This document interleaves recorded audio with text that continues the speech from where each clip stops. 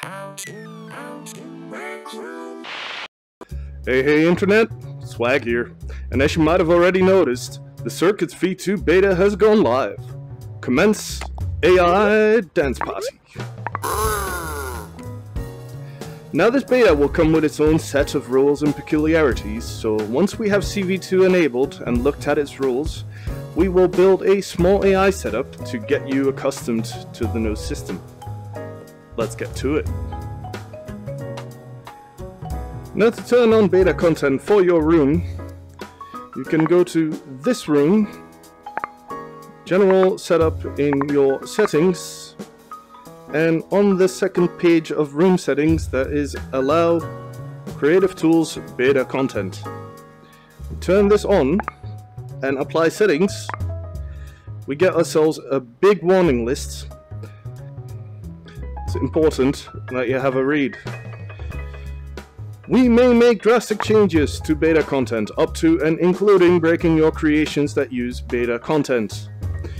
Any room that uses beta content forfeits the ability to be entered into official Rec Room creative contests. You cannot create inventions in beta rooms. This may change.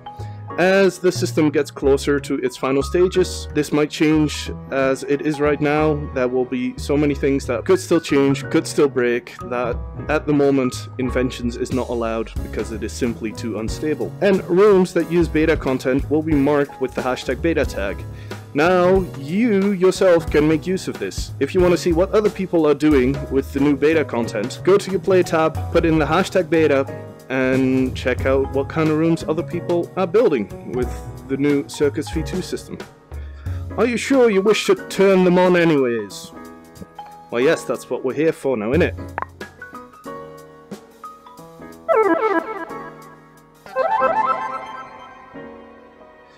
Now that I have applied those settings, I can go to my Maker Pen, open Palette, and at the end there is a CircuitsV2 tab.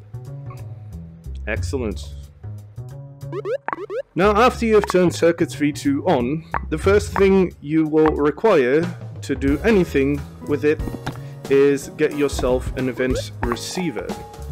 Almost anything in CircuitsV2 flows out from the event receiver, and as you can see there are many different events that we can configure this to, but for now we will go with test event. And test event you can find here at send test event, and that will fire an execution from this pin. In our gadgets, in other gadgets, we have a new spawner that works with the CircuitsV2 setup. We can configure it, and it will have the same amount of enemies as our old spawner. For our demonstrative purposes, we will go with our regular bog standard melee goblin. Unlike the regular spawner gadget, we can now configure this goblin, and there are many new options right here.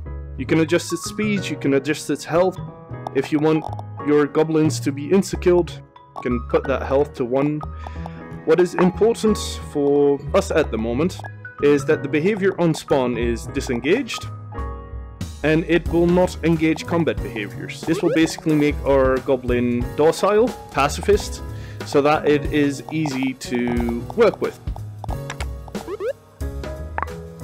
And now, when we wire our start to our test event and send test event, we should get ourselves a pacifist goblin. It's more fun to kill them when they actually do things. So for that, to give the AI orders, we need to turn this spawned object into an AI. So there is a chip that says creation object to AI, and this will output an object value, but once we run it through here, it will change that object value into an AI value. That means that we can tell it to do things. One of the things you can get it to do is to patrol a path. So in here, in our gadgets, other gadgets, we have an AI path point. Now you can use these to set up multiple path points, and it will patrol between those points after you have wired them together. In CircuitsV2, let's see, let's set AI patrol points. Yes, excellent. It wants us to specify which AI and which patrol points. So for AI, we wire it to our creation object to AI, and for patrol points, we will wire it to our path points. And now all it needs at the end of that is an execution to tell it to update the AI with this pathing information. So for that, we are going to wire our creation object spawned to here so that it will fire an execution, update the AI and patrol value, and basically set the AI to patrol right over there. So now if we send a test event, it should spawn in that goblin that is still pacifist and patrol in between those two patrol points.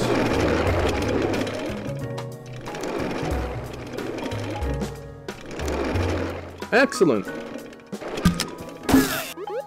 Now this is all fine and dandy if you've got it patrolling, but if you want to take it a little step further, we now have a very interesting chip that says AI set line of sight parameters. This will basically allow you to dictate what exactly the AI can and cannot see.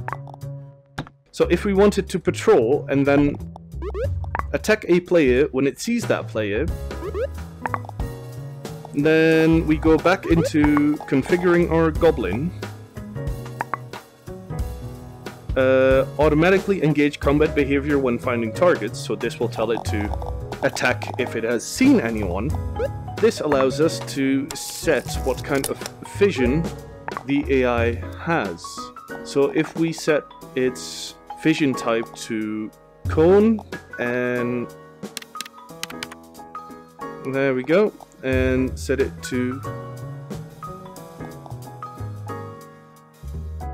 I think 3 meters is a good distance. Set its vision cone angle to 90 degrees, which is like a straight corner, and we'll keep its hearing range on 0 because we want to be able to sneak up to it, and require line of sight for targeting. Just keep that as true. Oh wait, one thing we also want is for the move speed to be a little bit slower, because then we can sneak up on it. So send test event. It will go that way. We'll patrol, and because its line of sight is behind it, it will not see us until it turns around. Hey! Excellent.